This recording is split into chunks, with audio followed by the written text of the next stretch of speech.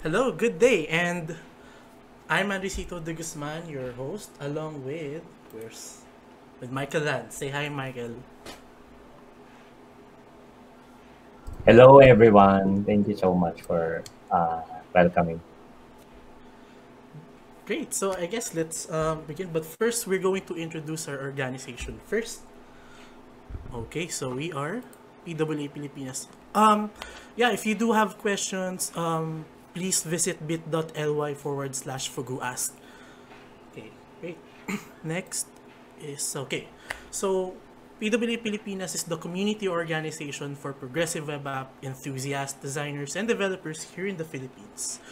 Our mission is to introduce and nurture progressive web apps development and adoption in the Philippines and beyond by fostering a community for subject matter experts, enthusiasts, adopters, and developers of the platform, and by providing resources and engagement to stimulate interest in the technology. Because our vision is that for the Philippines to have a better user experience because of progressive web apps. Yeah, we do have an app. We do have a progressive web app. Visit app.pwpfilipinos.org for events and other things about our organization. We do have that. And we do have Facebook, Twitter, and LinkedIn. Just do search for us there, or you may send us an email. Okay, first, a quick introduction about progressive web apps. So what are PWAs? They're your traditional web apps but added with native apps functionality. There are your PWAs. Basically, your PWAs are web apps with progressive enhancements, and they do have some of these features like being able to work offline, being installable, being engaging, and typically they're smaller than most native apps and shareable through URLs because they're web apps. Okay, so some examples here in the Philippines that I'm proud to share to you. We do have the official Department of Tourism travel app that you can check out. That's app.philippines.travel. We also have one from 7-Eleven Philippines, Click Grocery. Just visit clickgrocery.com for that. Also, we have Starbucks rewards, so it's also a progressive web apps if you wanna do check that out. And we also have our own, so PWA Pilipinas app. We do have PWA that you can check out if you want to experience progressive web apps for yourselves. So, yeah, here's our calendar for December. Okay, so I am. We are very pleased to actually have here today our speaker. So I'll be introducing him to you. Where's that? Okay, kind of lost it. So our speaker is Kenneth Christiansen. He is a Danish software engineer and architect specializing in mobile and web technology. He's working at Intel out of Copenhagen. He helps define Intel's strategy and plans regarding the web platform as well as put it in action. And before joining Intel, Kenneth was employed by Nokia, where he worked on the Nokia N9 web browser, Qt, Qt, WebKit, as well as many other mobile projects. And he's also an elected member of the W3C Technical Architect Group, currently working on making progressive web apps more capable as part of Project Fugu. So let's welcome on stage Kenneth Christiansen. So, Hi, hello. and good afternoon, and thanks for joining me today. So I guess we should just get started and learn more about like where the web is heading. Sure. So let's share my slides. Let's just go full screen, and you can tell me when you can see it. Yes, we It's can see just your loading a screen. bit.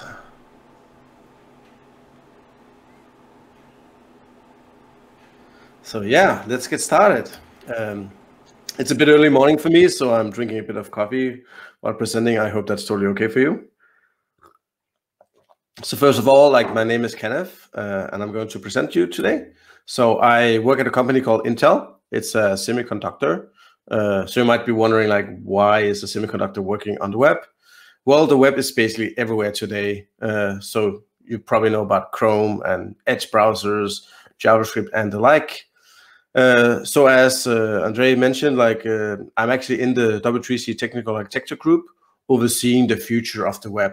and making sure that all these efforts going on are kind of aligned so that we end up with a good result for developers and users.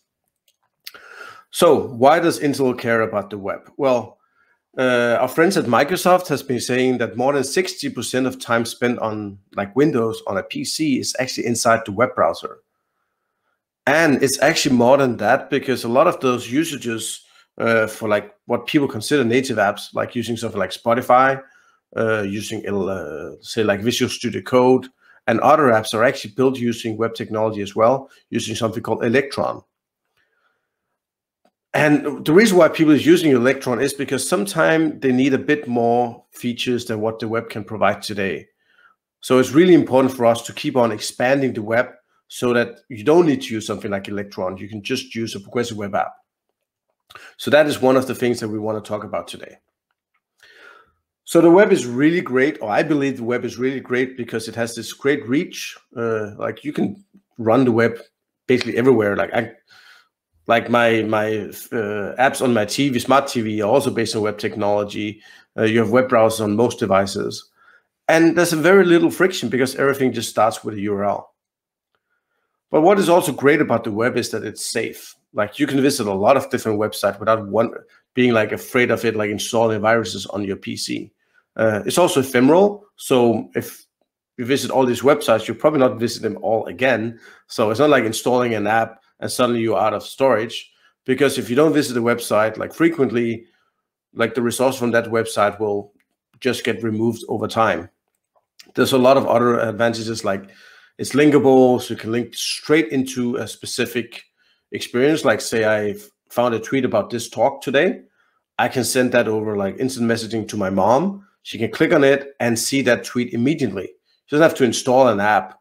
Or maybe even if she were to install an app, maybe then just the app will pop up and she will have to find that tweet herself.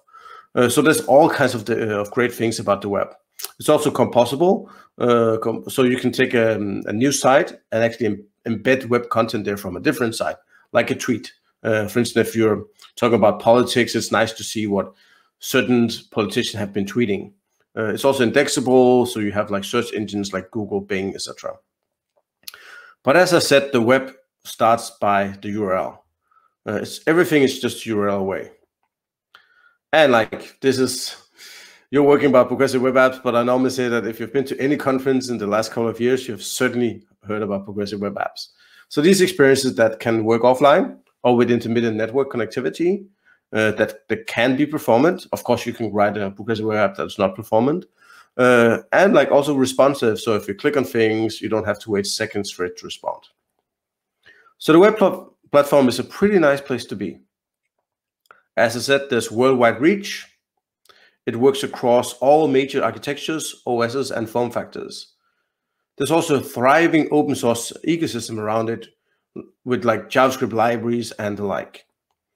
It's flexible for all kinds of different experiences, such as for applications like progressive web apps, but even for books, news, and games.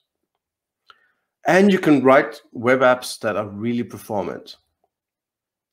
And what a lot of people don't know is that it actually has a really comprehensive set of APIs. So there's a lot of things you can do on the web, even today. So a short like recap of progressive web apps. Here I'm looking at an old screenshot of my Chromebook, and you see I'm going to this website called Pinterest. You notice that up in the address bar it says install, because this is a progressive web app. It has a service worker, so it works offline, and it has a manifest file, a web app manifest that explains kind of like metadata for this application. If I click on it, I can actually install it. And just by clicking on a button, suddenly I have this application. That looks really native. Like actually, I couldn't distinguish it from any native app. And as with Service Worker, you can make it work offline. So it's pretty great. But sometimes you might not be able to create that experience you want using the current web technologies. Like maybe there's one API that is really core to your experience that is just not available on the web today. It could be that you're writing something like an app that really requires NFC, but you don't have access to NFC on the web. So That is why a lot of people then go and use like Cordova or like a Electron.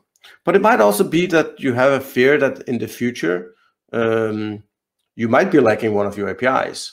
So say that your competitor is writing the same app but using native technology.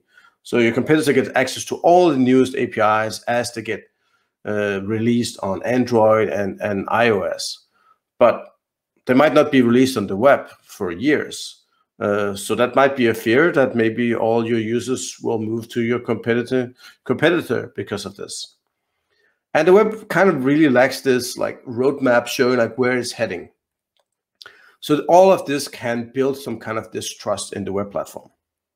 So this is just an example. Let's say that next year, let's say like Google is launching the Magic API.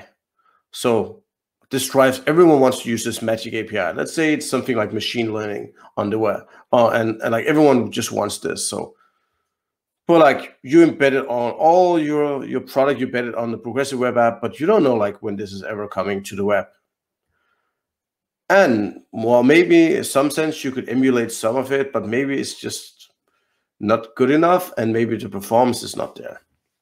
So what are your other options? Should you go native then? A lot of people believe that native is always better than the web, but that is actually not the case. Because like I said initially, the web has very little friction, it loads quickly and requires no install. This is also because the web engine itself comes with a lot of features built in. You don't need to distribute that with your apps. It's also like composable. So like with a native app, it's very difficult for you to say if you've installed Twitter and you have installed a news app, then it's really difficult to embed that native app feed inside your like other native app, unless you're embedding web technology.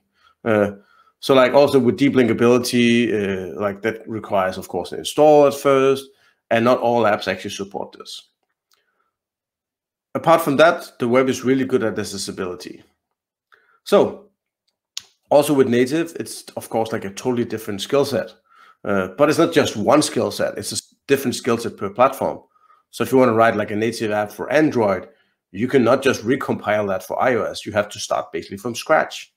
And then you cannot, if you want to do like a native Windows app or other kind of native app, it will be the same. Also, a lot of these systems are designed for specific devices, like say Android devices kind of have like a specific form factor. So though today you can run Android apps on Chrome OS, they really don't feel like desktop quality apps. Because like desktop apps are normally something you use with a keyboard and mouse. So a drop-down menu, you really want it to just be like regular desktop like drop-down menu and not like take over the whole screen like it will do on an Android device. So this of course can become all quite costly. So there are a few workarounds, like you could use Cordova or Capacitor, but it's not really a best of both worlds thing, because like you lose things like deep linkability. Of course, you gain friction by requiring an install up front, and they're like also native dependency per platform. So if you want to extend these with a plugin, say to Cordova, well, that plugin will have to be written for each platform. You can, of course, also embed web, but you cannot be embedded yourself. But can we actually fix this? And how can we regain this trust in the web? So this is my overview of what I think is blocking people from adopting web technology. This is what I've heard from talking to developers over the years. Sometimes you have existing code that is written maybe a long time ago, and you don't really have the time to rewrite everything, say in JavaScript. It might be something like Autodesk. They have this application called AutoCAD, and they actually have it running on the web today, but they started like 35 years ago. So the code base is like 35 years old. And it will take considerable amount of time to rewrite all of that in JavaScript. So they went ahead and just used WebAssembly. So we have things today on the web like WebAssembly, SIMD, Threads, and soon WebGPU that will allow you to repurpose existing code and bring that to the web. Sometimes it's bad performance on target devices. Especially when you do this like native-like experiences, you really want the behavior to feel native as well. You want scrolling to be super smooth. So there's a lot of good things happening here as well. Of course, we have libraries, like we've had web workers for a long time, not so easy to work with, but we have gotten libraries like Comlink, import from worker, that makes this much easier. There's also the whole like CSS effort called Houdini, where we're trying to like expose some of the inner working of CSS and allowing people to write libraries that actually, when you need like specific use cases, you can actually implement that in JavaScript and then like reuse that again and again. So say like you want to do some really fancy animation, you can use CSS Paint or Animation Workload. We're also getting something called subtree visibility, basically a way to tell that please don't re-render, like render all of my DOM because it's not visible yet, but only do it when I need it to be visible. So all of these things together can result in much better performance for web apps. Another big issue that a lot of people is talking about is that when you do native, it's kind of like easy in the sense that you look at the tutorial says, well, you're writing an Android app, so you're going to use these components, and this is how you do. On the web, it's a different story because it's kind of like, yeah, okay, you're doing the web, but we don't come with a component set. Or like, well, there's some HTML elements, but they don't look that great. And like you kind of need a framework, so which framework to choose from. But this is being improved a lot lately. Especially I think web components is doing great. It has taken a long while, but they're finally here. Personally, I use lit element and lit HTML a lot, and I'm really happy with it because super tiny, only a tiny part on top of what's on the web platform, and the results is great. So you're also getting like good toolkits. Like Microsoft is releasing Fast for kind of their assets. Google has the material web components based on material design, and Ionic has this kind of like more neutral system that works both with iOS kind of design and with material design. But like all kinds of companies are creating their own design system using web components and using it across all the different assets. But let's talk about the last thing, what we're actually here to talk about today, capabilities. So we talked about AutoCAD before, so to have this working in the web browser. This is basically a website that can read these AutoCAD files, like the 2D version that accounts for like 90% of all assets out there. They would like to support 3D. We're soon getting web GPU, so I think that will happen soon, or be happening in the future at least. So you see they have one part of it is kind of the view. This is done by using a canvas and WebGL and WebAssembly. And the rest is basically just web UI. I believe they're using React at this point. But like a lot of people that use like an application like AutoCAD, they often have big local files. And they might not necessarily want these files to be up in the cloud or to be in a Autodesk cloud system. Maybe they're all keen on using OneDrive by Microsoft or something else, or a local thing. Because like a lot of these people using these applications might even work for the government. I know my dad is using AutoCAD for like drawing roads for the government. And like they have like special requirements that this should only be in a specific cloud system or like on their local hard drives. But accessing local files has been a pain on the web because you normally upload these files somewhere, modify them, and have to download them again. So this would be one of those lacking capabilities. So this is why we're introducing the Project Fugu. So Project Fugu was created by Google and then later joined by Intel and Microsoft.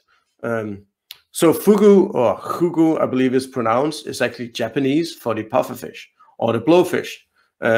So this is a very cute fish, but it's not always that cute. But in Japan, people actually tend to eat this. So yeah, okay, people eat fish, but this fish actually is poisonous.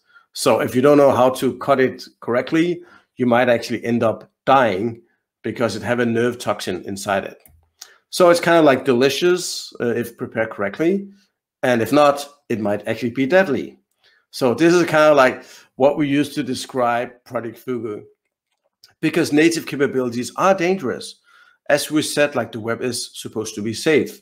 So we need to explain to users what they are doing. And we need to be very careful when exposing these to web applications because we might break the web. So this is why if we get it done right, it's going to be delicious. but if not, it might be deadly for the web.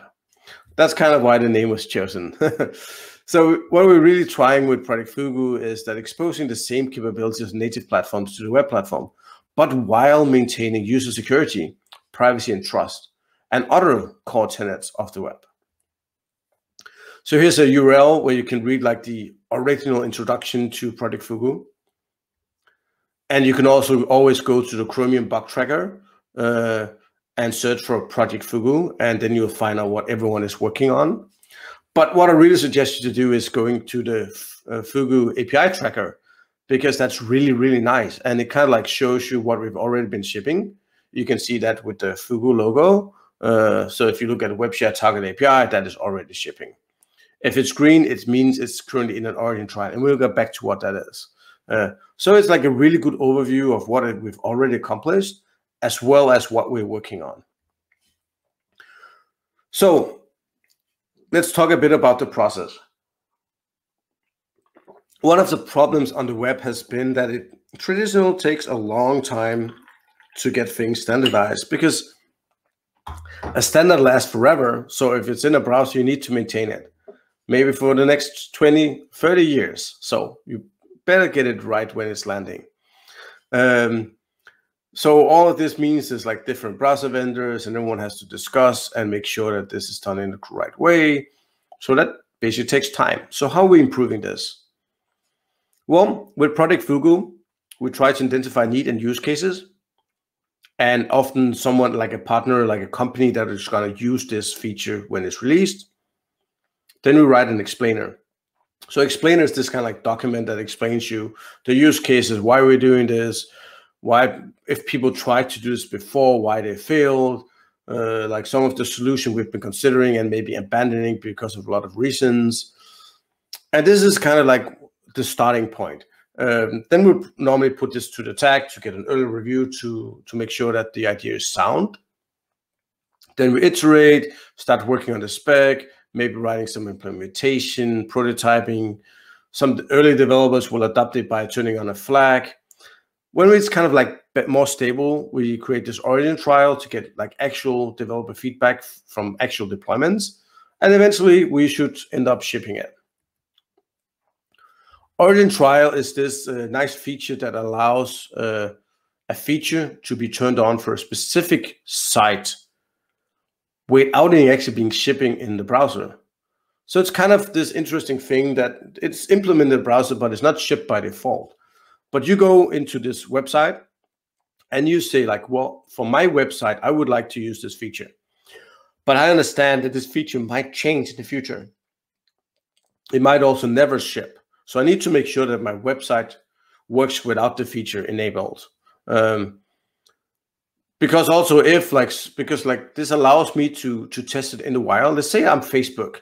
So there might be a new like camera API I want to use. So I might turn this on for a certain set of users by using an origin trial. But also if like Facebook said like, nah, we'll just turn it on for everyone, that might be really bad, because then later maybe like they don't want to make changes to implementation, and Google or Apple is like kind of like supposed to support it in this like way, this API shape that maybe isn't the perfect one. So even an origin trial has this thing that's an upper limit. So if you get like say like more than, I don't know what the exact amount is, it can change, but let's say it's over 200,000 users, maybe to just turn it off. But what is also important is that as this is an ongoing, this is happening during development, it might be that from one Chrome release to another, there are actually changes. So that is why you have to go and reapply for an origin trial. So the way it works is basically you get a key, like a token. You can add this in your request headers, or you can just add this as a meta tag on your website. Very simple, very great idea. So this is just an overview of how the site looks. So let's now look a bit about like what are we actually working on in Fugu, or what have we been working on? So one of the part is hardware connectivity. There was this survey from MDN, and it actually showed that a lot of developers say that they really want hardware connectivity. That is a really important part of what is missing on the web. So actually before Project Fugu, the Chrome team started working on exposing Bluetooth and USB to the web. So this has actually happened, and just like a very nice example of a web app that actually controls a Lego Batmobile. So it's just like one of the examples of what you can do using these technologies. I have an earlier talk that goes into deep details about USB and Bluetooth on the web. So I encourage you, I want to share these slides with you all after this talk. And I really encourage you to check that out if you have interest and time. So this is already shipping, but people are like, we're not standing still, and people are still working on adding a few additions to make sure that this follows the standards and that people can really use this for their use cases. Another thing very close to shipping is Serial API. So Serial API is actually an old kind of API you probably know from the old like mice and keyboard. But today people usually use Serial on top of existing APIs like USB. So you could say, why don't people just use Web USB if you're going to use like Serial? Well, the thing is that a lot of OSs like Windows and say like Chrome OS, they already understand Serial. So if you connect the Serial device, the OS itself will try to handle it. And thus you don't get access from, say, Web USB because the device is claimed.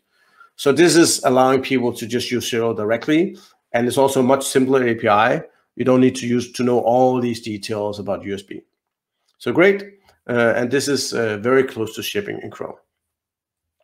Similar is HID. This is, I believe it stands for Human Interface Devices. So this is like a keyboard and a mouse. So if you plug like a keyboard into your OS, the OS will take care of the keyboard. And you don't want to expose that to a specific website. It will work with all apps on your computer. But HID is kind of simple. So a lot of people have used this. It works on top of like Bluetooth as well. So Bluetooth and USB normally. So a lot of people have used this for implementing things like a barcode scanner, or like even like gaming controllers. So we also really want to expose this to the web so developers can target these devices as well. So as I said, this is currently in an audience trial and also very close to shipping. Something we've been working on at Intel is NFC.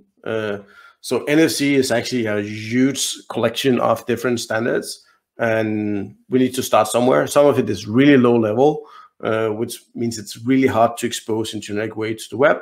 So what we have decided is to start with the globally supported and simple standard called NDEF, which stands for NFC Data Exchange Format. So today we have an implementation that works great for reading and writing NDEF records to, say, NDEF tags or other devices that can emulate tags, and it's very complete, and you can learn more at web.dev/NFC.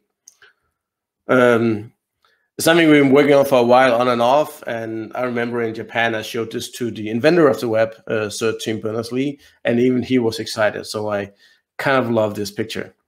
Here's a small demo. I'll see if I can play it back, if I can find my mouse here. And it kind of like shows you a game where like it will show you on the screen.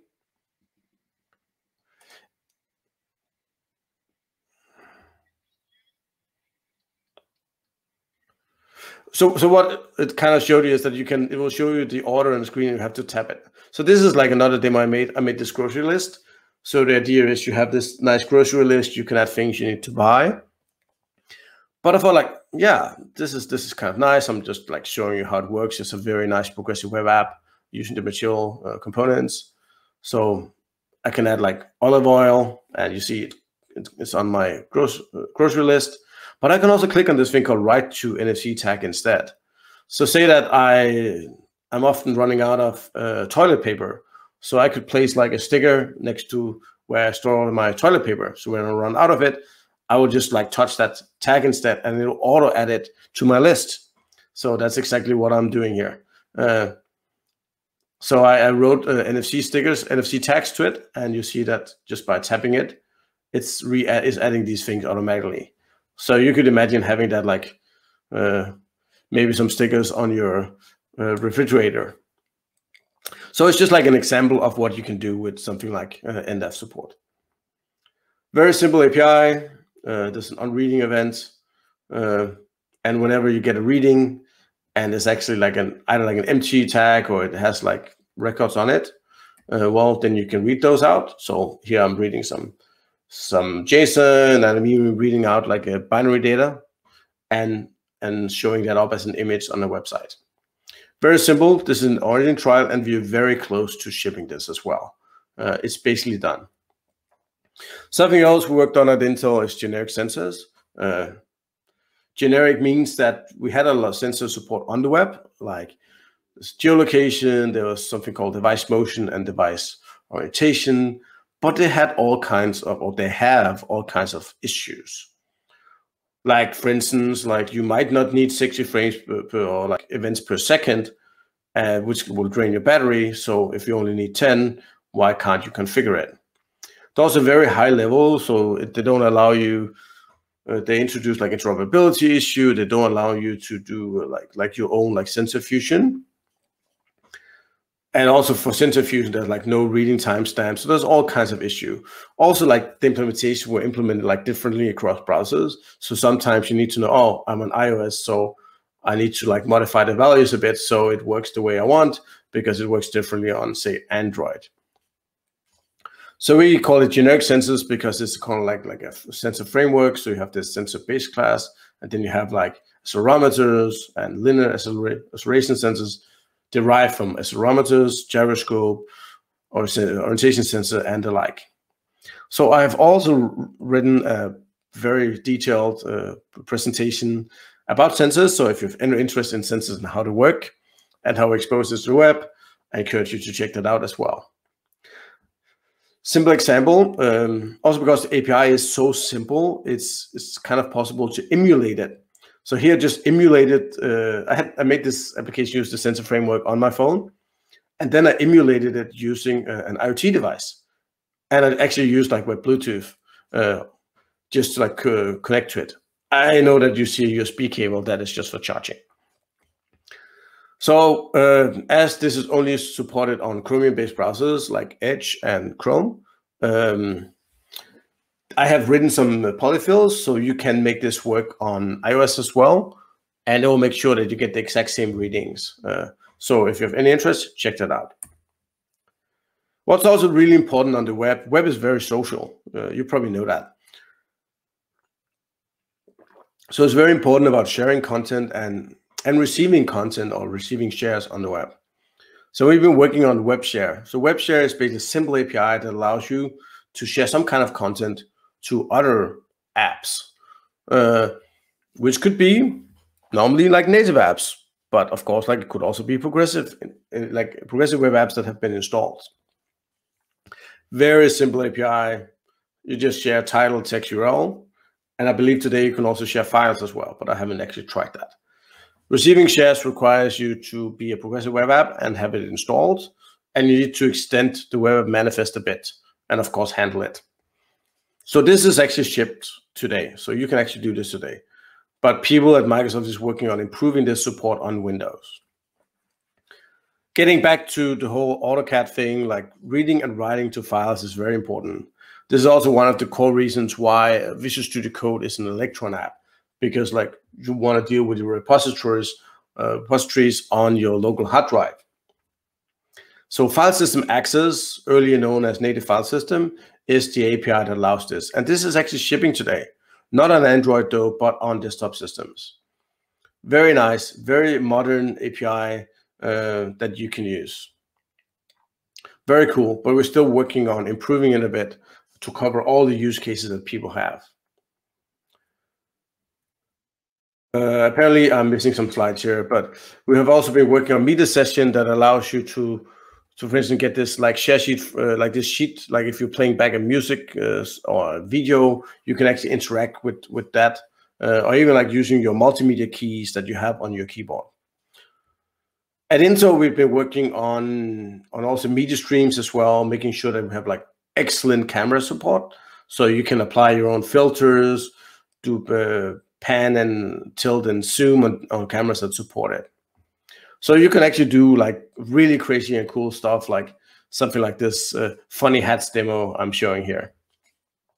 So here's an example of my coworker Rijo. You see him on the right.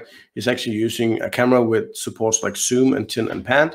So this is very common for especially like conference video. So if you want to do something like say Zoom or Hangout or Google Meet today, it could actually support something like this. So maybe like using a machine learning to find out where someone is sitting and talking and zoom in on that person. So this is actually shipping, and we're actually shipping zoom, pan, and tilt as well. We've also been working on future things. A lot of cameras in the future will probably have depth sensing capabilities. So actually a different sensor that can sense how far away things are. So you see here that allows you to actually like really make it really nice, like change the background really nicely, instead of using machine learning that often have issues maybe where with your hair and the like.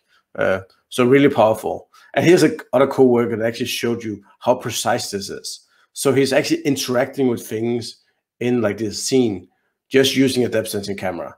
And I actually find this like super amazing. Like, see, he can actually pick up this box and place on top of another box. So I think like this is like amazing what you can do when you get precise sensors.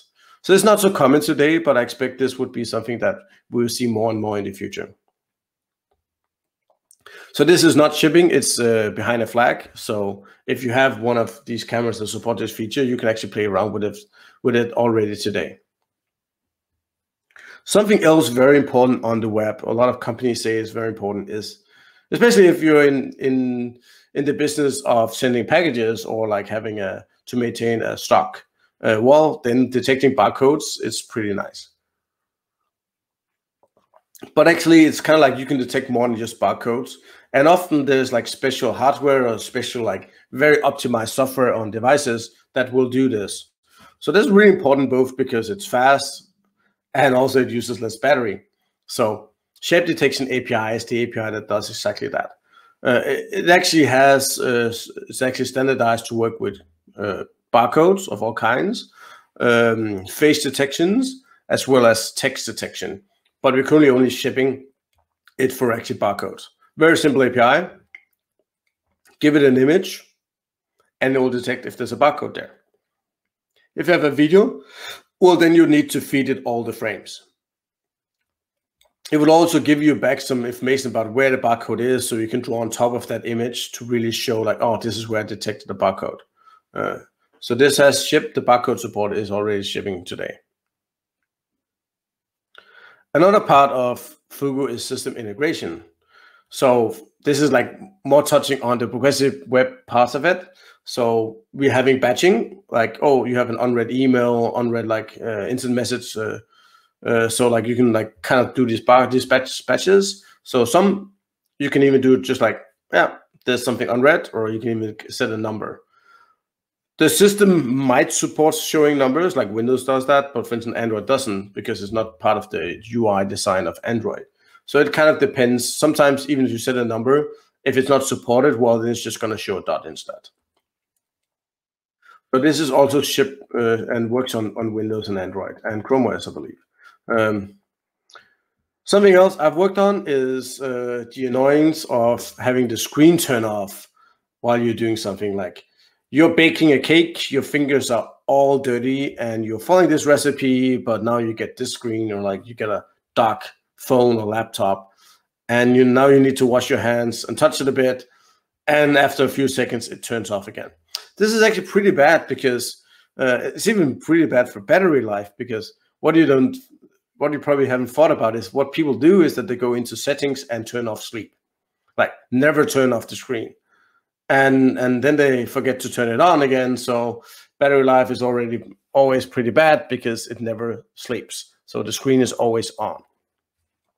So there's actually already some cases today where the system will not turn off the screen. So if you're playing back a video, so people have done all kinds of crazy workarounds that are even worse for battery, like playing a 1 pixel video on the website just so it doesn't turn off the screen. So we thought, like, why not just like create a API for this called wake log? So actually there's two kind of wake logs. There's a screen and system. System is like, you can turn off the screen, but please don't sleep. But what we're shipping currently is the screen wake log. So it basically just allows you to keep the screen on without like wasting battery as much, or without people having to go into settings. Very simple API, request the wake lock, and after a while, then you can release it.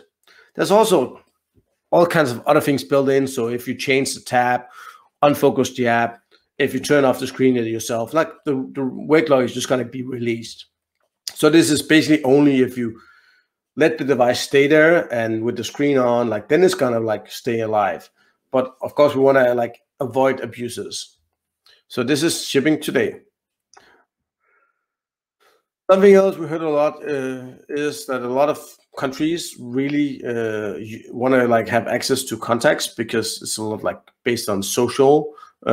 So maybe you want like to send an email to someone, you have your contact in SMS, or you want to bootstrap a social network. But contacts are like kind of like privacy sensitive. So it's really about like making sure that the user knows what is happening at all times. So the way it works is we have this contact picker. It will show you exactly what will be shared with the website.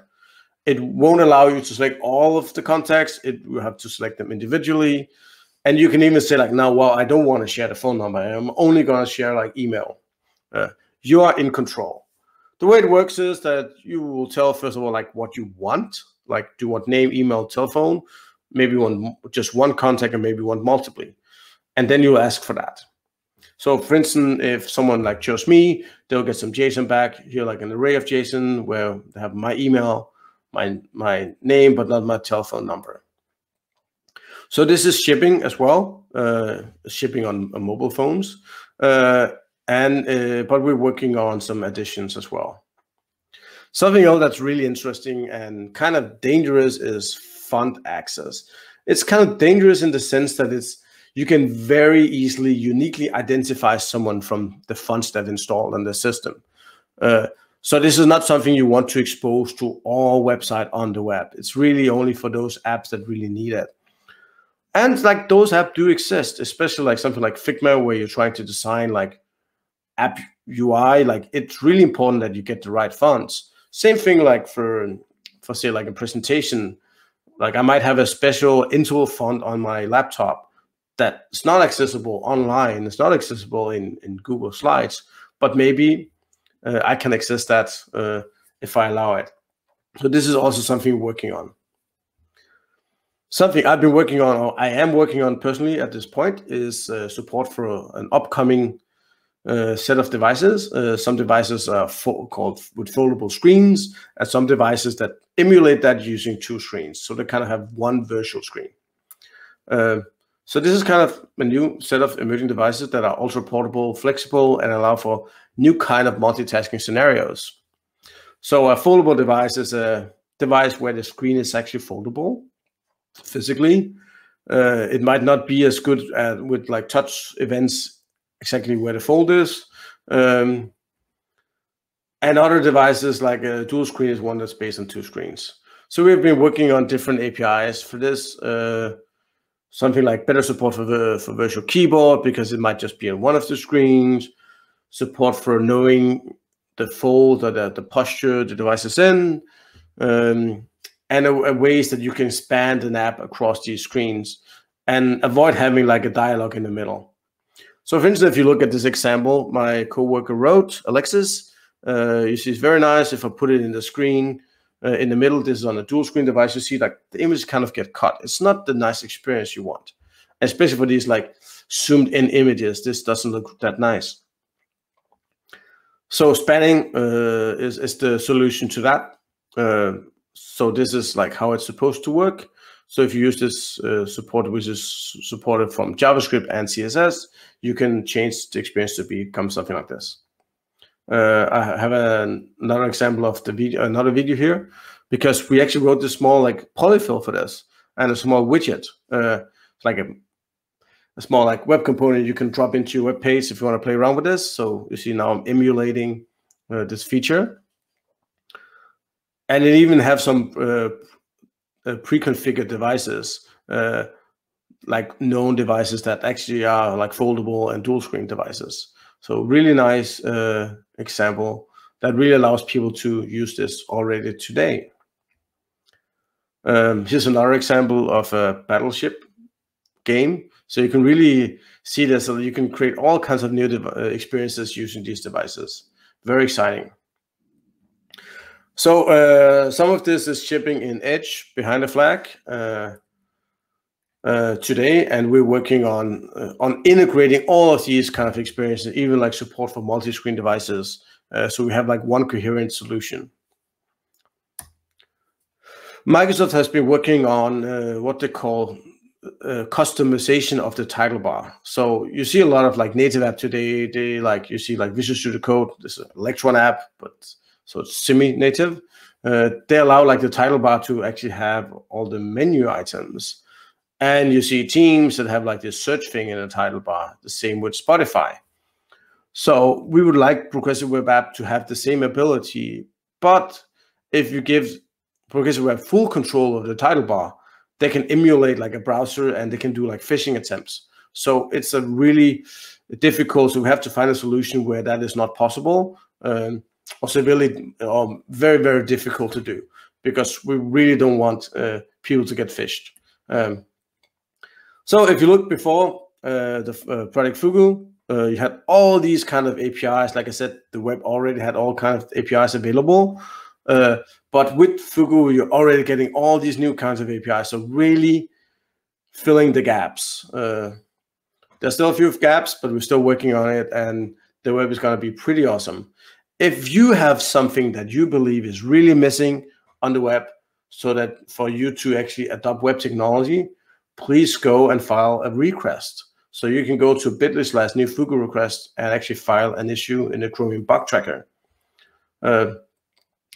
So some of the resources, go to the API tracker, make sure to have an overview of what's going on, get that roadmap of what is coming to the web, also to see if that thing that you need is already being worked on or not. You can also go to the capabilities landing page to learn a bit more info about Project Fugu, but really join the effort. Like there, the Fugu Sync meeting, like reach out to me on Twitter if you're interested. In the W3C, if you remember W3C, like some of this work is going on in CSS working group, like things like especially the dual screen thing. It's also happening in the second screen and device and sensors working group. So like pitch in, and with that, I want to say thank you for listening, and I'll stay on, and I'm ready for like a lot of nice and good questions. But also feel free to follow me on Twitter and reach out to me on Twitter. And with that said, yeah, I hope you enjoyed this talk. And now I can finally get some coffee. Okay, so thank you for that really wonderful talk. We do have some questions here from our registrants and our viewers. Nice. So yeah, let's have this first one. So, were you able to eat Fugu, and how was the experience like if you were able to? Yeah, I have actually tried eating Fugu, I think like 3 times. So the first time it was like fried, so it was just good fish. I guess like maybe the frying like hit the taste a bit. Then later on, I actually ate like the raw pieces of Fugu, and it was pretty okay. Like people said, it's like extraordinary great experience. Like, well, it was good, but I had expected something maybe better. And the last time it was a very fancy restaurant where actually apparently like, what is this thing there? Well, that's a bit of Fugu brain as well. So, okay, yeah. It was okay. It was good. But maybe not that out of this world experience that I had like expected. But then I'm also hearing that the people that are really, really into this, like there are people who can cut it so precise they actually get a little bit of poison. So that you can actually like feel it on your tongue. But yeah, I don't think I'm gonna try that. Actually, the first time I didn't even know I was eating Fugu until people told me. So yeah. Okay, so let's have another one. So how do we explain progressive web apps well to common people? That is a really good question. Like, in a sense, it's a misnomer in the sense that it's basically just the modern web today.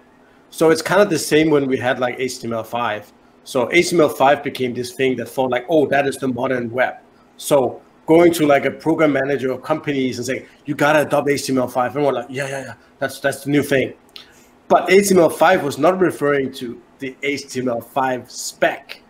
It actually also, like in people's mind, it included like geolocation, a different spec. CSS3, totally different set of specs. It included like the whole modern web. And that is kind of like the same with progressive web apps today. The name is great because it allows like me to go to internal management and whatever. It's like, you should do progressive web app. This is the thing.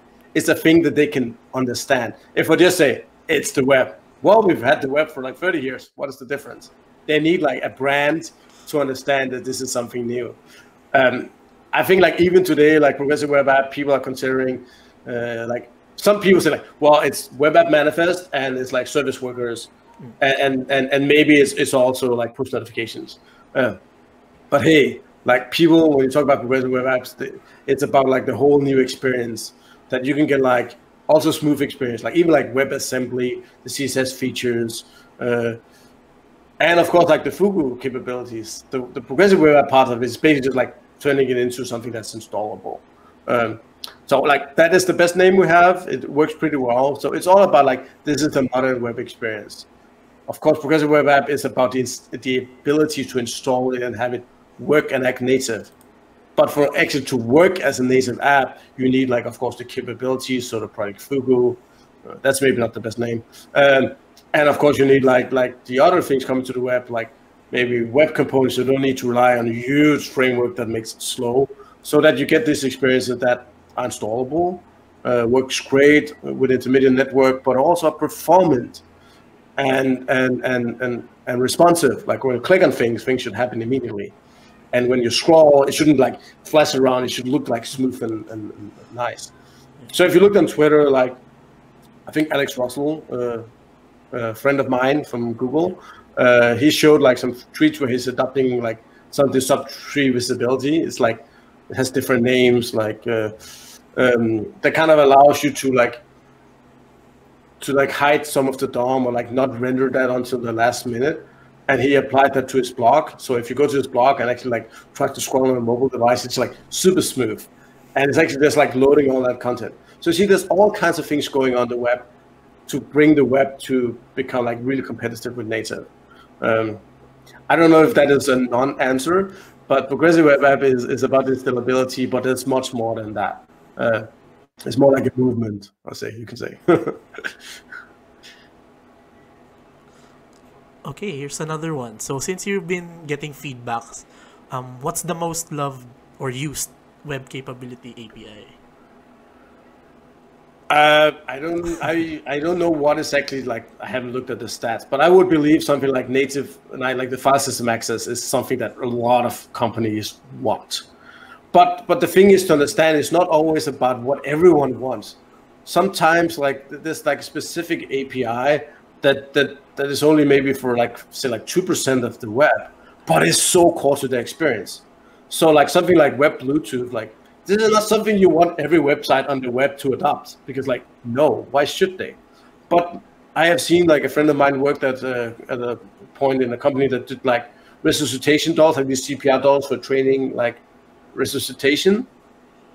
And like they could connect to them either via web USB, the new devices, or the old device web Bluetooth.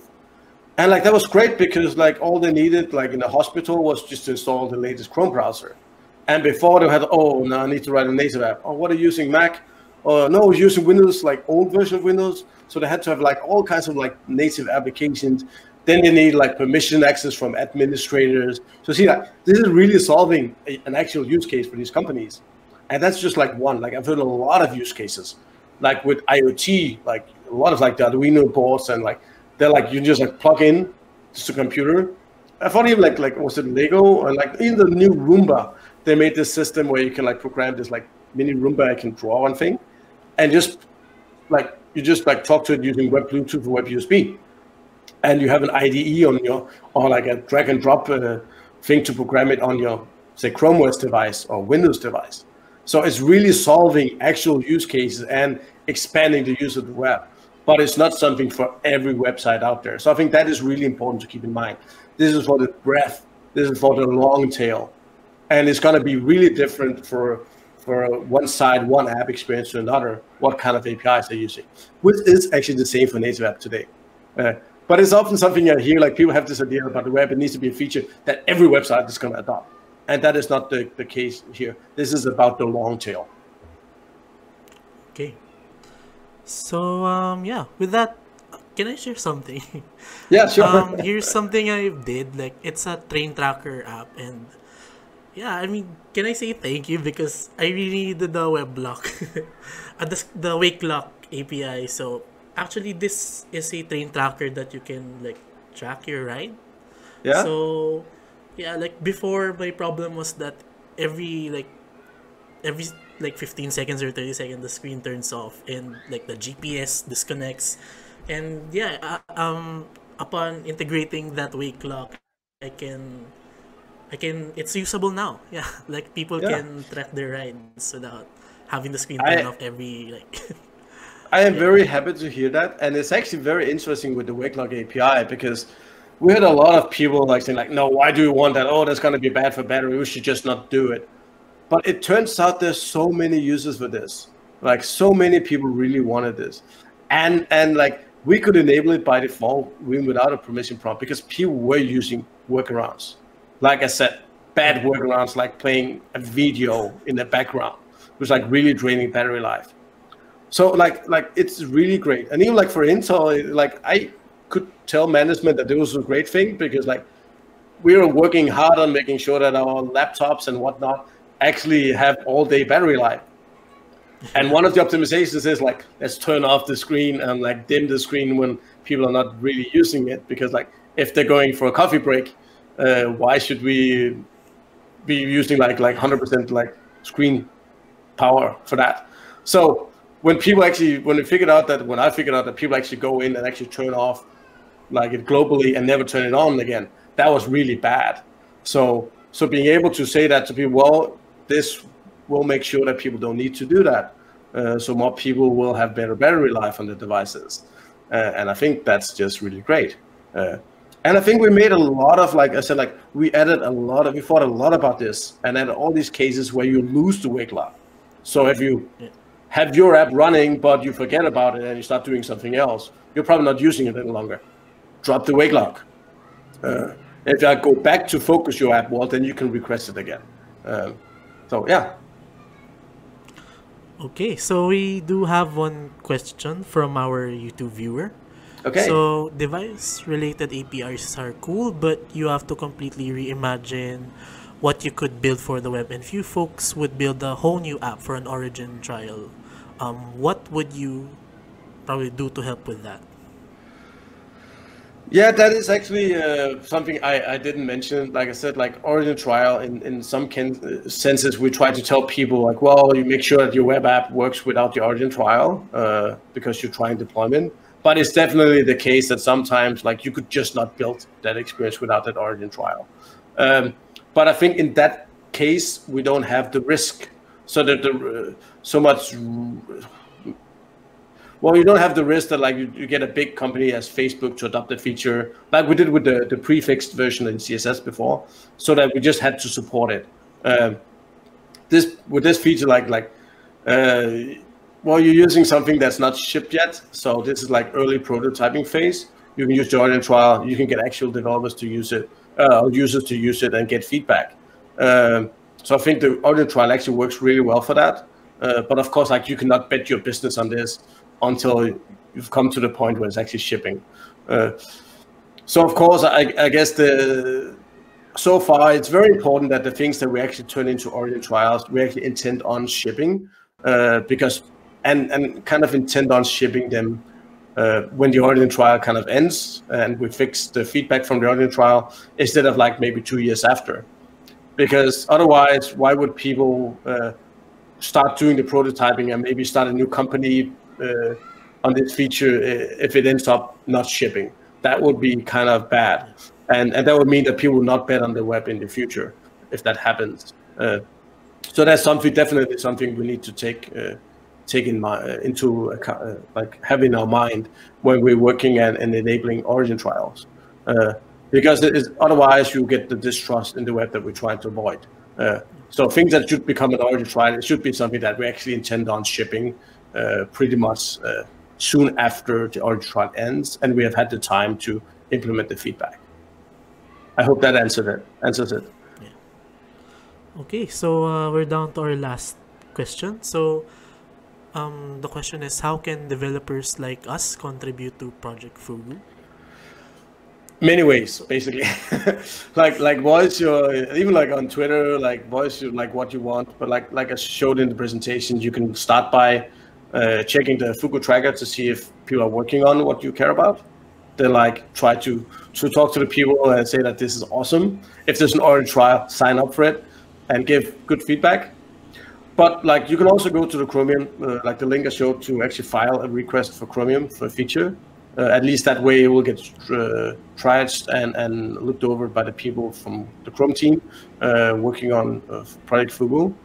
But even like in the W3C, we have this thing called the YCG, is the Web Incubator Community Group. So everyone can join and like just look that up. There's a whole process that you can like propose a feature, but that kind of like more requires you to do a bit of work yourself.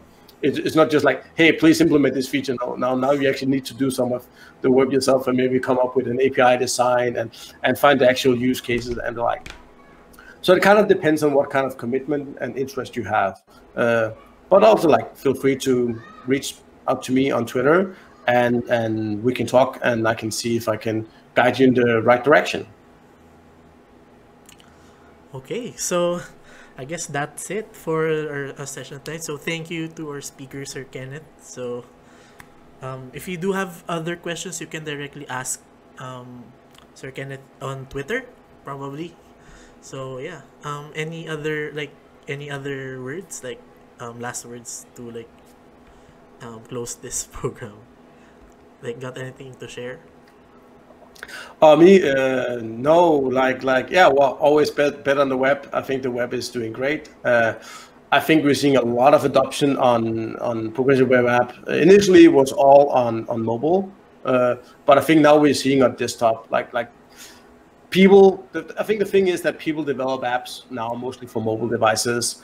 And then but desktop devices are really nice for a lot of use cases. A lot like doing business, you have this big screen and have a mouse and keyboard. It's very productive. But as companies only have limited resources, they cannot build like all these kind of native apps. So adopting web technology, especially on desktop and supporting Windows and Chrome OS and Mac OS and maybe iPad, like that really helps a lot. So I think the future of, especially on apps on desktop, is progressive web apps. It's still not the future on mobile. It's more like an option. So like web technology is doing great, and keep betting on it. And we'll do our best to make sure that you succeed. Okay, so thank you, Sir Kenneth, again. So before we end our program, if you ever wanted to have a replay or your friends wanted to watch this session, they can watch it on demand. It'll be uploaded on YouTube and also on our PWA Pilipinas app. Just visit app.pwapilipinas.org.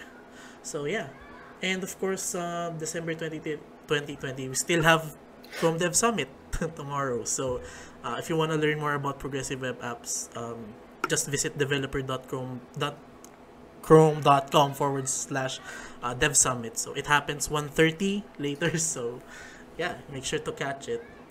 So with that, thank you for watching our event today, Project Fugu Reaching Parity with Native. I'm Alicito de Guzman together with Michael Lance of PWA Pilipinas. So bye. Bye. Take care. Have a nice day.